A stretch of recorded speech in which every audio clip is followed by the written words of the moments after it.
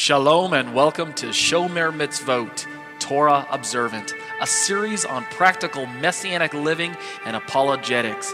I'm the author, Torah Teacher Ariel ben-Lyman, HaNaviy. Torah observance is a matter of the heart. It always has been and always will be.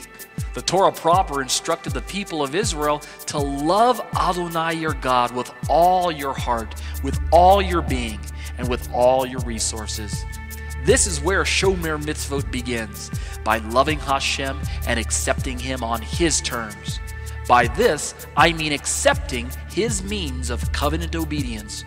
For today, this means acceptance of Yeshua, His only Son, for Jew and non-Jew alike.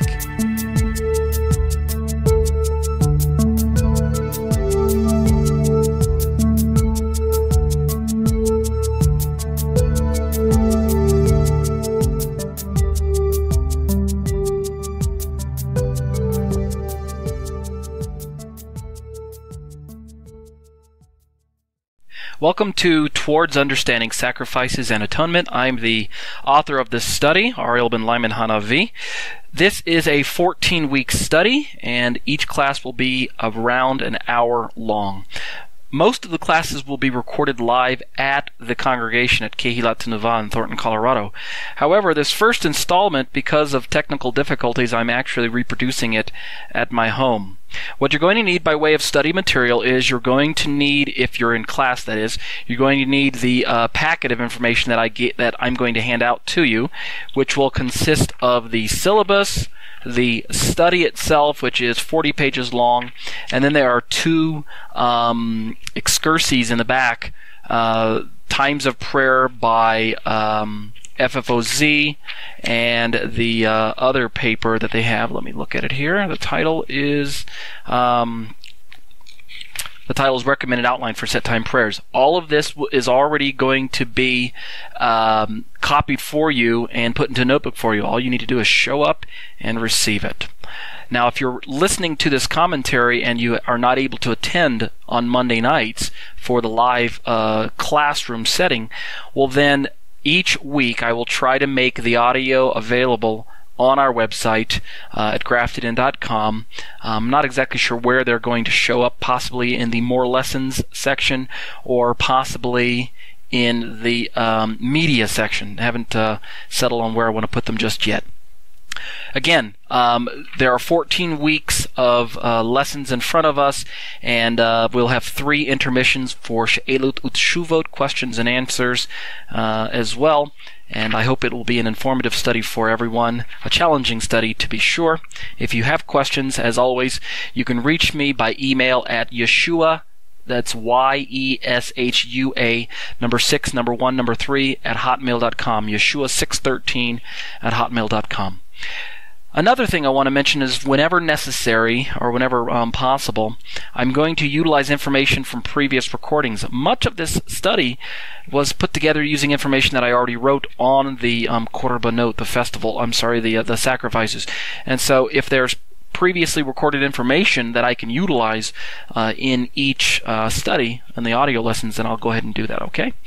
But for now, let's go ahead and get started. I want to start off each session the same way every time. And what I'd like to do is open up by reading the Shema, the 3 paragraphs of the Shema.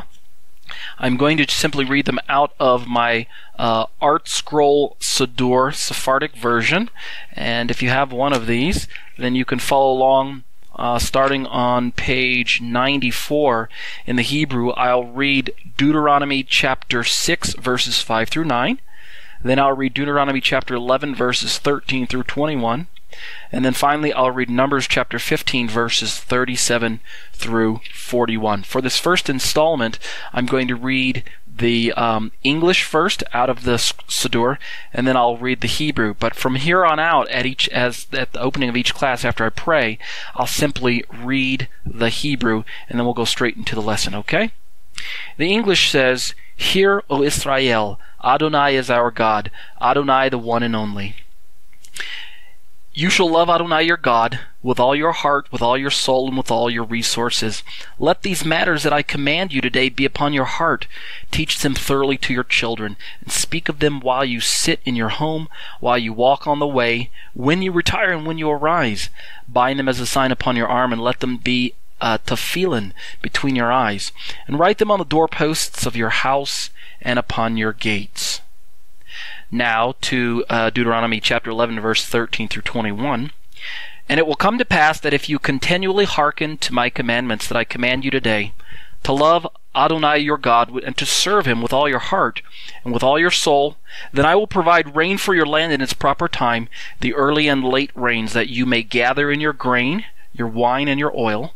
I will provide grass in your field for your cattle, and you will eat and be satisfied. Beware lest your heart be seduced, and you turn astray and serve gods of others and bow to them. Then the wrath of Adonai will blaze against you. He will restrain the heavens so that there will be no rain, and the ground will not yield its produce. And you will swiftly be banished from the goodly land which Adonai gives you. Place these words of mine upon your heart and upon your soul. Bind them for a sign upon your arm, and let them be tefillin between your eyes. Teach them to your children, to discuss them while you sit in your home, while you walk on the way, when you retire and when you arise. And write them on the doorposts of your house and upon your gates, in order to prolong your days and the days of your children upon the ground that Adonai has sworn to your ancestors to give them, like the days of the heaven on the earth. Now, Numbers 15, verse 37 through 41. And Adonai said to Moses, saying, Speak to the children of Israel, and say to them that they are to make themselves tzitzit on the corner of their garments throughout their generations, and they are to place upon the tzitzit of each corner a thread of techelet, and it shall constitute tzitzit for you, that you may see it and remember all the commandments of Adonai and perform them, and not explore after your heart and after your eyes, after which you stray, so that you may remember and perform all my commandments and be holy to God. I am Adonai your God, who has removed you from the land of Egypt to be a God to you. I am Adonai your God. Okay, what I want to do now is turn back and read the Hebrew of that exact same section in the Shema, and then we'll move forward into the lesson, okay? The Hebrew reads, Shema Yisrael, Adonai Eloheinu, Adonai Echad. ואהבת את אדוני אלוהיך בכל לבבך ובכל נפשך ובכל מאודך. והיו הדברים האלה אשר אנוכי מצווך היום על לבביך. ושיננתם לבניך, ודיברת בם בשבתך, בביתך ובלכתך, בדרך ובשכבך ובקומך.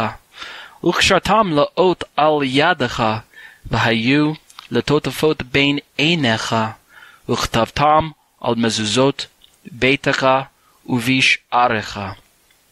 Now Deuteronomy 11:13 through 21. והיה אם שמוע תשמעו אל מצוותי אשר אנוכי מצווה אתכם היום, לאהבה את אדוני אלוהיכם, ולעבדו בכל לבבכם ובכל נפשכם. ונתתי מטר ארצכם בעתו יורה ומלקוש, ואספת דגניך ותירושתך ויצהרך, ונתתי עשה בשדך לבהמתך לאכלת ושבעת. הישמרו לכם פן יפתה לבבכם, ושרתם ועבדתם אלוהים אחרים והשתחוויתם לכם. וחרה אף אדוני בכם, ועצר את השמיים, ולא יהיה מטר, והאדמה לא תיתן את יבולה, ועבדתם. מהרה מעל הארץ הטובה, אשר אדוני נותן לכם. ושמתם את דברי אלה על לבבכם ועל נפשכם, וקשרתם אותם לאות על ידכם, והיו לטוטפות בין עיניכם.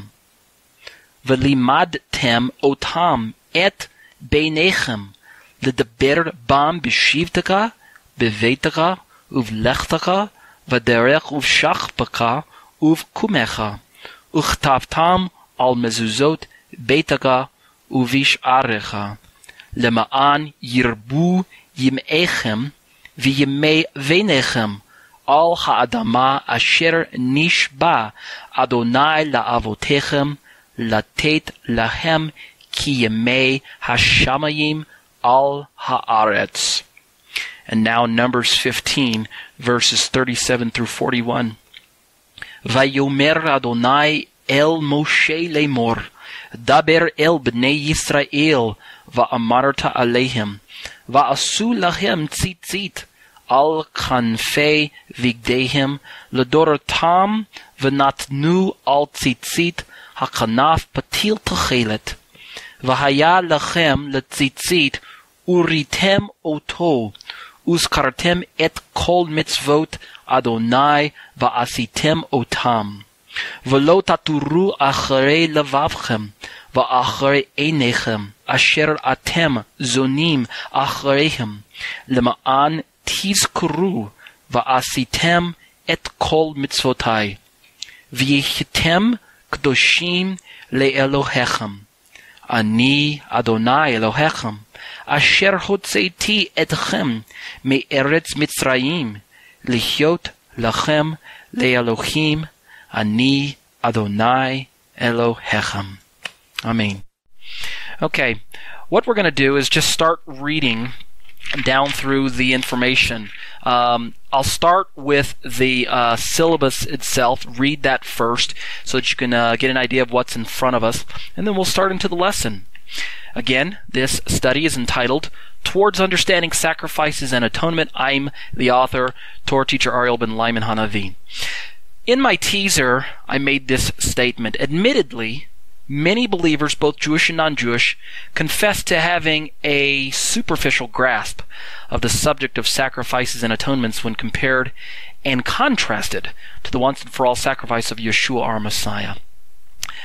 The questions that these topics give birth to are legion. Let me just name a few of them, okay?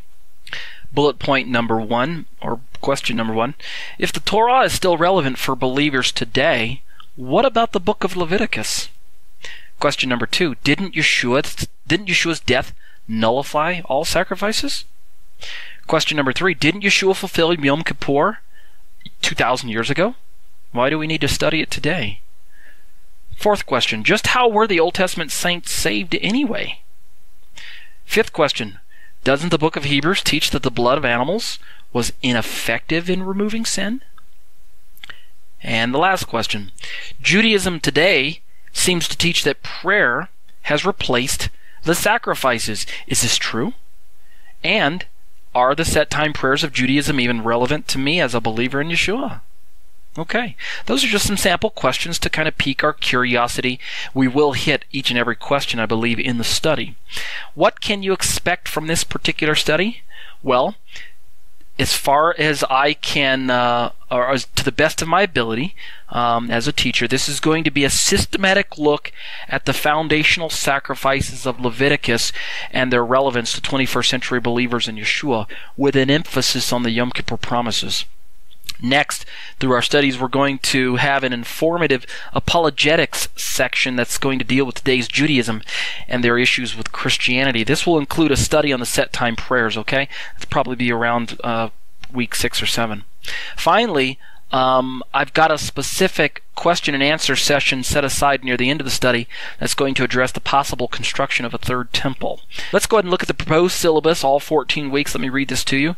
I must say that the weekly schedule is subject to modification by myself if I deem necessary, but here's what I'm looking at so far. Week 1, we'll have the introduction to part 1, Vayikra, Leviticus. Week 2, introduction part 2, washing and wiping the sins away. Week 3, we'll begin looking at the types of offerings, part A, and we'll start with the Ola Tamid, the continual burnt offering. Week 4, we'll look at types of offerings, part B, and then we'll move into the 5 types of offerings on week 4. Week 5, we're going to have an intermission just so that everyone is tracking with the teacher. So this intermission will be a sha'ul utshuvot, questions and answers session. That's where I'll make sure that everyone is kind of on the same sheet of music. I don't want to go too far without making sure that everyone's kind of following along. It's not my goal to just plug along and chart through all the material and lose everybody in the process. And that's not what I want to do. So I've interspersed these intermissions so that I can make sure that we're all caught up.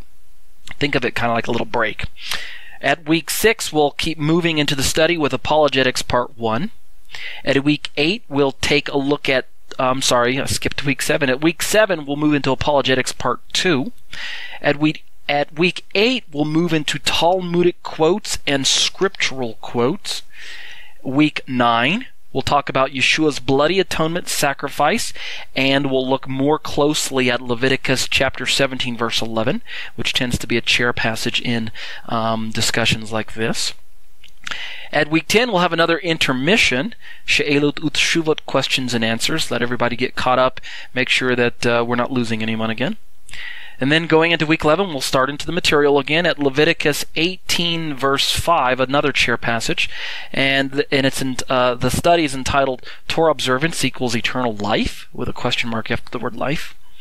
At week 12, we'll start turning towards third temple issues, a Q&A session there for the third temple questions. And then at week 14, we'll begin to wrap the study up with our conclusions. I have an excursus from Tim Hagg's book, The Letter Writer, Yeshua's Atonement by Tim Hagg. We'll look at that exclusively on week 13. And then week 14, the finale to the whole study will be just devoted to She'elot Utshuvot, again, questions and answers, so that we can kind of wrap our minds around what we've been looking at, okay? So that's the look at the syllabus, weeks 1 through 14 so far, as I've forecasted. And we'll see what happens to that schedule as we go through the study. All right, turn now to page 1 of the study, and let's begin. I'd like to tell you right up front that all quotations in this study are taken from the Complete Jewish Bible Translation by David H. Stern, Jewish New Testament Publications Incorporated, unless otherwise noted. This particular written commentary was updated on January 4th of 2008, so it's fairly up to date. Also, just before we get started, if you'd like to get the materials and you're not attending the harvest, you're not attending the live sessions on Monday night, you may download the material off of our website at graftedin.com, navigate from the homepage to the More Lessons tab right there on the homepage, and then near the bottom of the More Lessons page, this study is entitled Towards Understanding Sacrifices and Atonement. It's part of my Shomer Mitzvot Torah Observant series. There's one caveat, however. The material that I'm giving to the class who attends the live sessions, their notes are 40 pages long, because the last 5 pages are the excursus from Tim Hagg's book, Paul the Letter Writer. However, I do not have permission from Tim to publish that information to the web. Therefore, the online version does not include the last 5 pages of the class version. So the online version is only 35 pages or so, whereas the classroom version is 40 pages long. Therefore, you won't be getting that if you download it off the internet. Okay, and that's why. If you have any questions, you're certainly welcome to write to me, and I'll see what issues I can address. Let's get going. Page 1, let's start with a prologue to the study. I want to pull 2 significant quotes from rabbinic information. I want to start with one quote from the Babylonian Talmud, and then another quote from the Midrash Rabbah. I think they're fitting for our study, and after you listen to them, I think you'll agree with me. First, the quote from the Talmud, quote, "And it is written, and he, Abraham, said, Lord God, through what should I know that I will inherit?" A reference to Genesis 15, verse 8. Said Abraham before the Holy One, blessed be he, Master of the world, perhaps may there be calm and peace. The Hebrew says, Has v'shalom. May there be calm and peace. Israel will sin before you, and you will treat them like the generation of the flood, or the generation of the dispersion, in essence, the Tower of Babel. He, God, said to him, Abraham, no. He, Abraham, said before him, Master of the world, through what should I know? Again, Genesis 15:8 is in view there. He, God, said to him, take a 3-year-old heifer, and of course that statement there from Hashem, from God, is lifted from Genesis 15:9. Abraham continues his request. He, Abraham, said before him, Master of the world, that is fine when the temple exists. Now Abraham's commenting on this statement that God gave him in the answer about bringing the animals. Abraham says, that's fine when the temple exists. When the temple does not exist, what will happen to them? Speaking of his progeny, his offspring. God said to him, I have already established for them the list of the sacrifices. Whenever they read them, I consider it as if they have offered a sacrifice before me, and I forgive all their sins. End quote. That's lifted from the Babylonian Talmud, Tractate Megillah 31b. And I lifted that quote from Jacob Neusner's Babylonian Talmud, Hendrickson Publishers, 2005, the CD-ROM edition. I have it on my laptop here, so I'm able to access it that way. Let's pull another quote from the Midrash Rabbah. Again, this one is taken from the CD-ROM version. Again, I have this on Sino Press, Limited Judaica Press, Incorporated, Brooklyn, New York, 1984, CD-ROM edition by David Kantrowitz, the Sonsino Midrash Rabbah. Quote, Rabbi Asi said, why do young children commence with the book of the law of the priests and not with the book of Genesis? He's, of course, referencing that when young children, when they begin their studies of Torah, why do they start with Leviticus and not with Genesis? Surely, his answer says, surely it is because young children are pure, and the sacrifices are pure. So let the pure come and engage in the study of the pure. End quote. That's taken from the Midrash Rabbah to Leviticus 7, verse 3. Okay, with those two opening quotes from the rabbinic material to kind of point us in the right direction, let's start with the prologue and move into the study. Mankind is a fallen race. No righteous deed, no amount of charity, no ostensible pedigrees and family ethnicity can ever make up for the fact that we, in and of ourselves, are hopelessly separated from a holy God. Human ingenuity cannot wipe the stain of sin from the hearts of men. Hashem, God, however, has lovingly provided a means by which mankind can be redeemed. Now, in the period of the Tanakh, which is an acronym for the Old Testament Tanakh there, the sacrificial system was given, among other reasons, as the vindication markers of the faith of an individual. How did this work? It's faith acted out in faithfulness. Obedience vindicates genuine faith. You see, obedience played a big role in demonstrating true and lasting covenant faith, both then as well as today. Individuals wishing to approach Hashem's sanctuary back then, whether it was the Mishkan, the portable tabernacle, or the later permanent structure known as the Beit HaMikdash, the temple, anyone wishing to approach Hashem's sanctuary was required to bring some sort of atonement for the sin that they carried within themselves. Now, often the blood of the animal served this very purpose, to provide some type of an atonement device. Yet, surely the animals themselves did not bring about lasting atonement. That is to say, the animals and the blood that they provided did not provide a permanent forgiveness of sin. Yet, God saw fit to allow His perfect plan of salvation, tied into the eventual coming of His Son Yeshua, Jesus, to be acted out, as it were, through the temple rituals. You understand what I'm saying so far? The animals pointed towards something greater, and that's why I said earlier that the animals in and of themselves did not bring about a lasting atonement. The historical sacrificial system, however, was effective in covering sin. That is to say, it sanctified the flesh. Also, it was effective in cleansing or wiping clean the sanctuary that facilitated the whole priestly sacrificial system. But ultimately, and this is the important part, the animals proved to be a mere shadow pointing to the true body of sacrifice found only in the perfect lamb of sacrifice. Of course, we're speaking of Yeshua. The earthly copies gained their validity from the heavenly realities. Now, the sacrificial system was not designed to accomplish for the individual bringing the animals the goal of purging the conscience. And that's an important point that we're going to have to remind ourselves about, okay? However, even though it was a limited solution, and the word limited there is in quotes, even though the animals were a limited solution, it was authentically God's solution.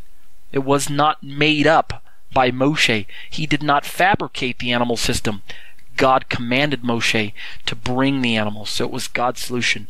No Jew or Gentile, I might add, living in that time period was able to circumvent this system and remain officially within the community. You simply did not approach the sancta without the prescribed, required sacrificial system set in place. You couldn't circumvent it. You couldn't just march into the holy place or the Holy of Holies and ask for an audience to see God. It wasn't going to happen.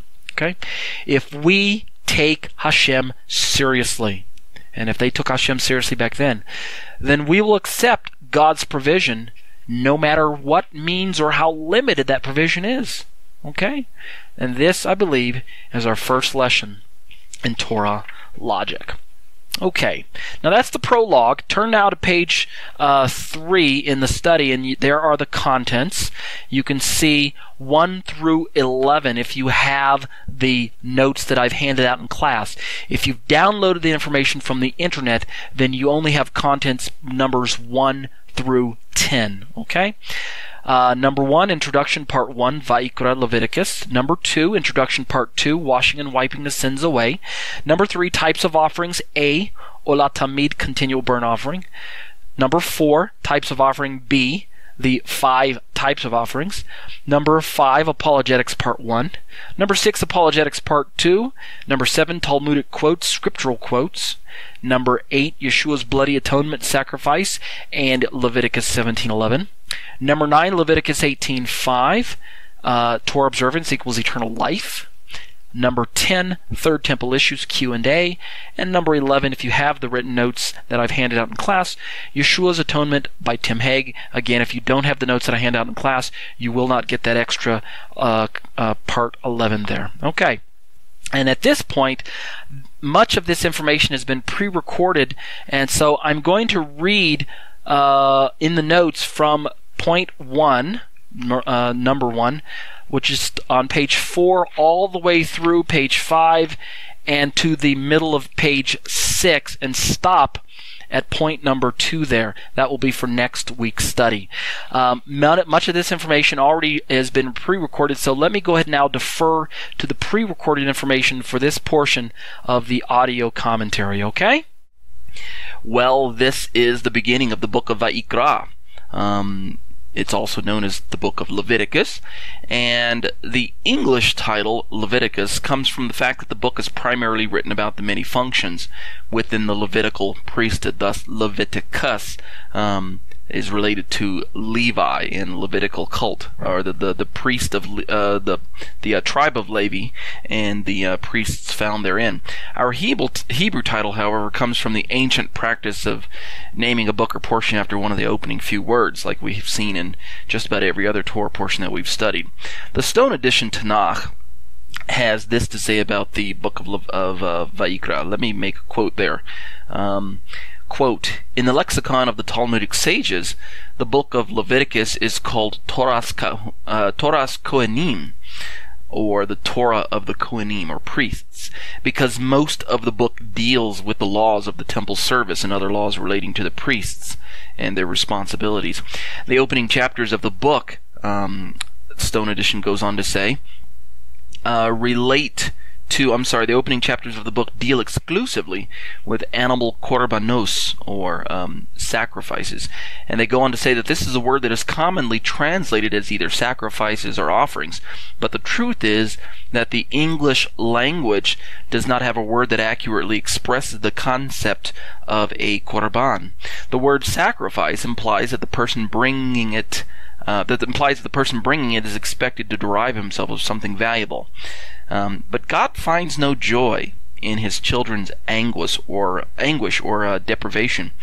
Offering, the word rendered from korban, is more positive and closer to the mark. Indeed, we use it in our translation, they go on to say.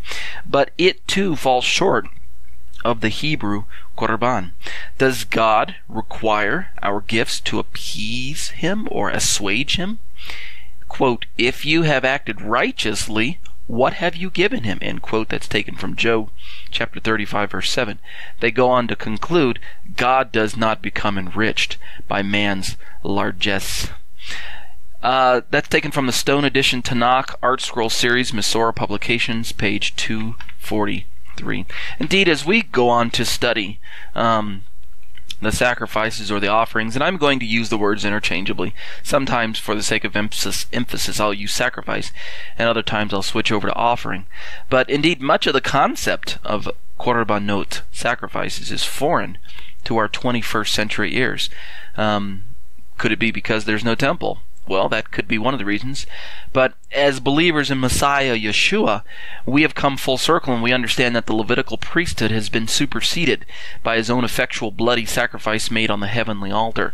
In other words, in God's timing of things, if you remember now listen carefully, he first introduced the Bible readers to the Malki-Tzedek priesthood way back in Genesis, Malki-Tzedek in Hebrew. And after learning of Malki-Tzedek, we then get introduced to the Levitical priesthood in the book of Leviticus, where we're reading about. And then we learn of the Messianic priesthood as perhaps say detailed in the book of Hebrews most effectively. And so really what we're talking about is that Yeshua has brought us full circle from the Malki-Tzedek priesthood through the Levitical priesthood and back to, as it were, the Malki-Tzedek priesthood. So a thorough study of the book of Hebrews, which is called Messianic Jews in David Stern's version,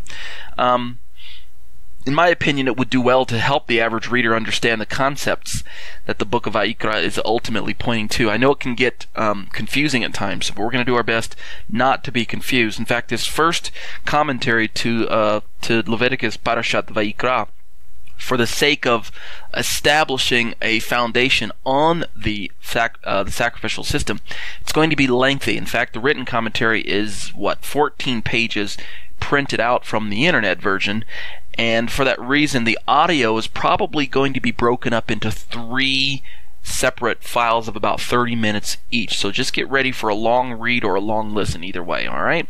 For those of you who are new readers, it's imperative that you understand what I've previously stated in a former parasha concerning sacrifices and our relationship to Yeshua as believers. So for the new readers, or even just for the those of you who are veterans, here's a brief recap. I say brief, but as you listen, it's not going to be brief. Here's a brief recap for the people who are just joining our study group. Okay, you ready? I took most of these notes from Parashat Vayichel, which was about 3 or 4 parashot ago. It's the one of the second to the last parashot in the book of Exodus. Quote, as I stated in a previous parasha, God's system of animal sacrifices with their ability to cleanse or wash the flesh was never intended to be a permanent one. Now we already know that, using, again, 21st century Christian hindsight, looking backwards towards the temple, and we know that if it were to be permanent, at least ongoing without any break in the succession, then we would not have seen the destruction of the temple in 70 AD. But God was teaching us a very valuable principle through the sacrifice of Yeshua, and that's what we're going to study. Conversely, the animal sacrifices that we're going to study about in Leviticus here were not intended to be a temporary fix either. Now I use that term temporary fix because later on I'm going to talk about how that in Christian circles today it's vogue to talk about the sacrifices as if they brought about some type of a temporary salvation for the individuals until Yeshua came. And I don't believe that's quite accurate either, so we're going to discuss that. In fact, the etymological background of the word Torah, etymology deals with the study of words and their origins and how they're used. The etymological background of this word Torah, the root word being an archery term meaning to direct towards the goal. The root word also suggests that the fullest measure of Hashem's atonement, and the Hebrew word for atonement, the root word is kafar, and it's usually translated to atone, or to cover over, or to make reconciliation, to pacify, to propitiate. In fact, according to Brown, Driver, and Briggs, it also means to purge. The BDB give me those definitions there. And anyway, the fullest measure of Hashem's atonement was not found in the earthly copies, but rather in the heavenly originals. Now again, we know this using Christian theology or the Christian studies that we've undertaken, but there's some aspects to the Christian studies that seem to leave gaps in our studies on the sacrifices, and that's what I aim to shore up here in this opening section to my commentary. Yet, even though the sacrifices did not provide the fullest measure of Hashem's atonement, yet during the time period of the Tanakh, we must remind ourselves, the animal sacrifices were authentically God's system. It was not a man-made system. For instance, if we were to compare the sacrifices to, say, much of the prayers that are central in today's rabbinic Judaism, many of the prayers, although they're linked directly to scriptural passages, we don't find any warrant, as it were, to teach our followers that prayer replaces sacrifice. In the time period of the Tanakh, there was no such notion being taught. Prayer did not replace sacrifice. Rather, prayer accompanied sacrifice, or I should say the heart, which had an attitude of prayer, accompanied the sacrifices, as indeed they should have if they were continued. But the animal sacrifices, what I'm simply trying to say, is were authentically God's system. They weren't man's system or any other invention. In other words, if you were a citizen of this community living back in the time period of the Tanakh, and you were a citizen of this community of former slaves, remember they came out of Egypt, and you wanted to operate within a covenant relationship with its Savior, of course we're talking about God, then you had no choice but to participate in the animal the sacrificial system when approaching the Holy Tabernacle, or later on the Holy Temple, where God concentrated His glory. If you wanted to approach God, you must participate in the sacrificial system. There was no room for circumvention. You could not simply march up to the holy place and demand to have an audience with God without bringing some sort of sacrifice. And to be sure, even if you brought a sacrifice, you still could not go into the holy place, or to be sure, you could never get into the Holy of Holies. So, many students of today, looking backwards, might question, why would Hashem require exclusivity? It's a good question, and I'm not going to imagine that I have all the answers, but I like to believe that because in His established order of things, the Torah teaches us that only the blood could make atonement for their lives. And you can read Leviticus 17:11, a verse that we're going to study in upcoming parashot. Tim Hegg makes a case for the meaning of the word kafar as, quote, wipe off or smear on, end quote, in this excerpt from a short paper that is available from his site at TorahResource.com as of the 20th, when I updated this commentary. So let me lift that quote and center our study there for a moment. Quote, here's Tim Hegg. The root KPR, that's the English rendering of the Hebrew letters. The root KPR is attested in the Akkadian base stem kaparu, meaning, quote, wipe off or smear on, end quote. This is classified with kaparu 2, rendered as, quote, pour bitumen over, end quote, and koper 2, which is rendered, quote, pitch tar, and pitch or tar or bitumen, end quote, and also with the so-called D stem kupuru, which is rendered, quote, to wipe off, clean, rub, ritually purify, end quote. Hegg goes on to say, quote, the idea that kafar has its base meaning to cover was strengthened by the fact that the same root is used one time in the Tanakh to mean, quote, to cover with pitch, end quote. And that's referenced from Genesis 6, verse 14. Hegg goes on to say, in this case, the verb appears in the call stem. And those of you who know anything about Hebrew know that verbal stems in the Hebrew language operate in 7 different stems, 7 different binyanim, conjugations is what we mean. And so we have the call as being the base stem, or the lowest stem that we can find. However, every other place of the verb, and he's still talking about kafar, every other place the verb is found in the Tanakh, it is in either the pi'el, the pu'al, the heat pi'el, or the rare neat pi'el. And he's just mentioning some of the other stems that the verb conjugates into, from the call stem, which is the simple base root.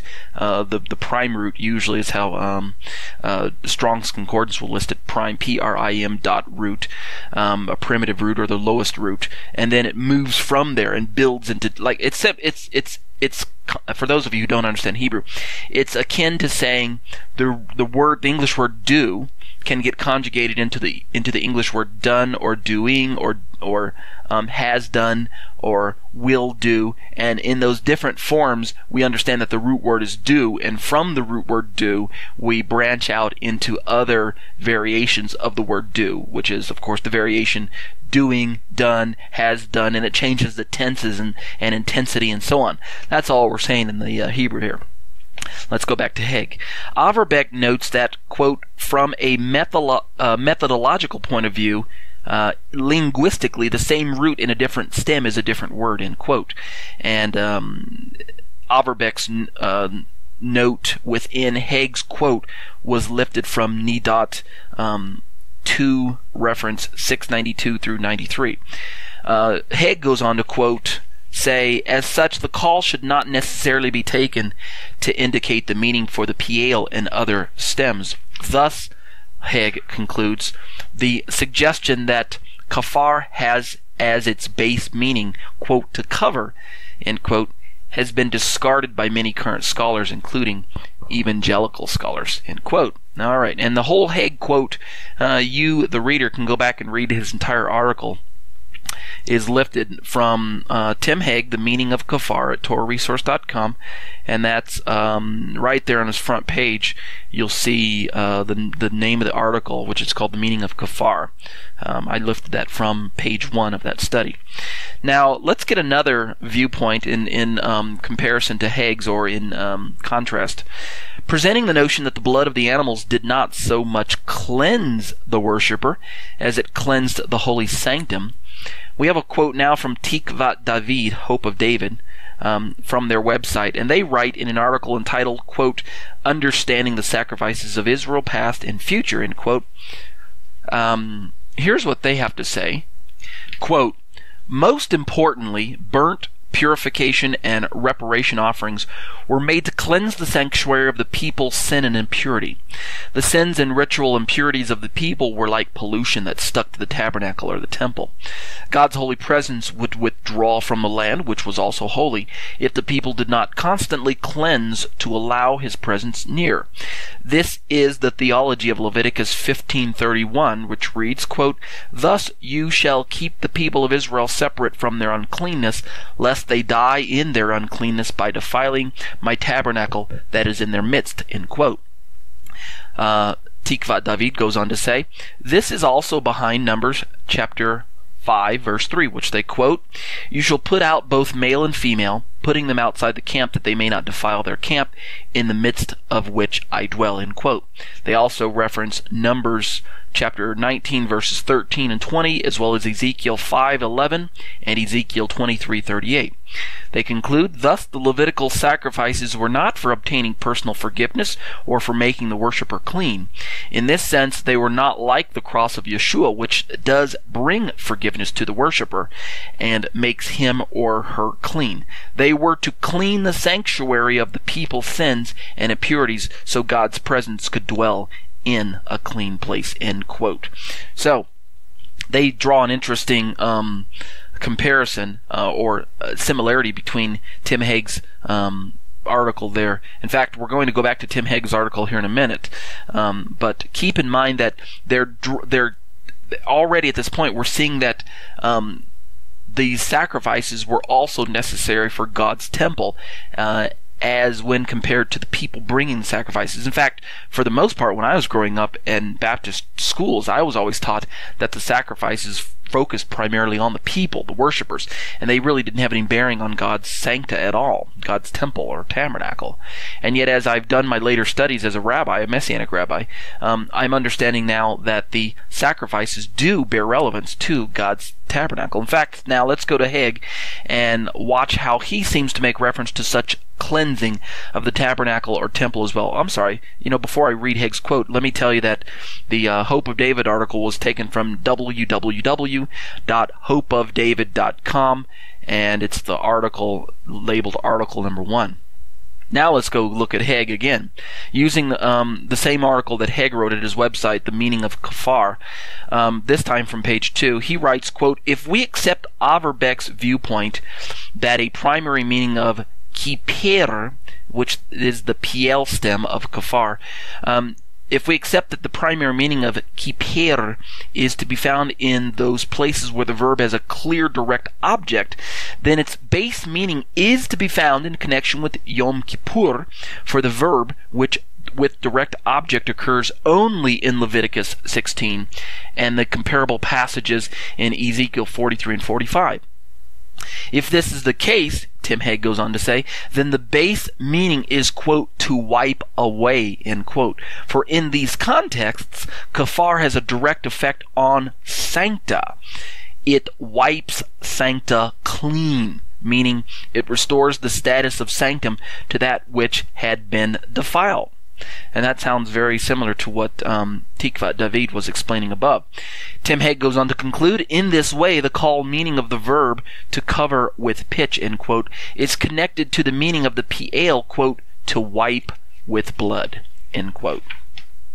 Now, after listening to just these two, of course I've done more studies than this, but I only quoted these two for our commentary here today, I can agree as a writer with both aspects of this word kafar, as cover and as wipe clean. In other words, I see it affecting both the worshiper as well as the sancta. It affects the worshiper as well as the sanctuary. For indeed, as the blood of the animals pointed toward the ultimate sacrifice of Yeshua, we, the cleansed worshiper, can now approach the Holy of Holies in heaven, as it were, without the fear of contaminating God's throne. That's really how I understand the lesson being taught by the commentaries that we just referenced there. Whether or not, however, we could theoretically approach the earthly mercy seat as believers is altogether another issue. I've heard this brought up in midrashic circles. In fact, I've brought it up in my own midrashim. Whether or not, since we are now believers in Yeshua, if the temple were standing today, could we boldly walk right into the holy place and then as it were into the Holy of Holies, and perhaps gaze on the Aron Kodesh, the holy ark, the Ark of the Covenant? The question is brought up kind of hypothetically.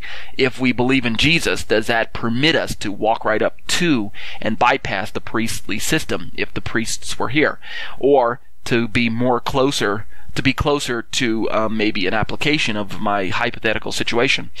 In the time period of the 1st century, when the temple was standing before it was destroyed, post-resurrection, we had believers in Yeshua, Peter, James, John, Paul, people who believed in Yeshua. Maybe not John. I guess he was killed in Yeshua's day. But let's just pick on Paul. Paul had access to the temple in his day. Are we to suggest that Paul was able, because he believed in Yeshua, or permitted to walk right up into the holy place and then indeed into the Holy of Holies without being stopped or apprehended by one of the priests that worked there? I believe that the answer is no. Even though he believed in Yeshua, he was not permitted to walk right up there because of God's orders given to the priestly case to not allow anyone to come in there. Suffice it to say, and I can't be dogmatic, I mean, it is an interesting question. Maybe those of you listening to my commentaries who hold midrashes using my commentary material. Maybe you can bring that discussion up to the rabbi who's officiating. Suffice it to say that with the above supplied information, we today can now better understand that our God was teaching each and every participant an important aspect of his established spiritual laws. Okay, and that concludes part 1 of our study on towards understanding sacrifices and atonement. The first installment was a little longer. Well, actually, we haven't broken an hour yet, so I suppose we're okay. But it was a little more meaty because we need to establish the context of where we're going to be going. Let's go ahead and close with a word of prayer, and then we hope that you will be able to join us week after week at the Harvest, Monday nights. My class starts at 6:50 sharp. We'll begin with opening prayer, and then I'll read the Shema, the 3 paragraphs, and then we'll go straight into the study, so be there right on time if you can. Again, if you're not able to attend the Monday night classes, I will upload the audio content weekly. I'll probably try to get it uploaded by Tuesday or Wednesday. As I record it on Monday live, then I'll try and get it up on Tuesday or Wednesday if I can, so that if you miss a class, you're able to listen online and follow along and study with us, okay? Let's close with a word of prayer. Avinu Malkeinu, our Father, our King, Lord, we thank you for your faithfulness. We recognize that your Spirit is here with us today. It is He who is leading us and reminding us of the wonderful things that Yeshua the Master has done for us. And so, Father, we recognize that without Him, studying the Torah is useless. We thank you that you've sent your Spirit to help us to understand the words and to help us to get a grasp of what it takes for us to be pleasing to you. We know that in Messiah there's nothing we can add to his finished work, and so that's not the type of pleasing that we're seeking to do. Rather, we try to do what you're asking of us to do. You've told us to be holy because you are holy. This is a commandment, and we want to walk into your ways. So help us to be children of God, to be light, to be salt in this earth, to be a witness for your kingdom, and to uplift your name, to draw all men to you by the lifestyle that we lead. Forgive us, Father, where we fall short. We're going to make mistakes, and we're going to misunderstand the text here and there. And that's why we continue to look to you, who is the author of everything that we read in your word. Thank you, Father, for sending your Son to die on our behalf. The animals pointed towards him, and now that he has come, we can rest in his finished work. Thank you that you've given us full atonement, full assurance of the forgiveness of our sins through the perfect sacrifice of Yeshua, our Messiah. And we'll continue to bless you, Father, for all the things, the wonderful things that you're doing at this Kehillah, at this harvest, and in the Torah communities that are being raised up around the world. It's under the authority of Yeshua that we do these things. Amen. Amen.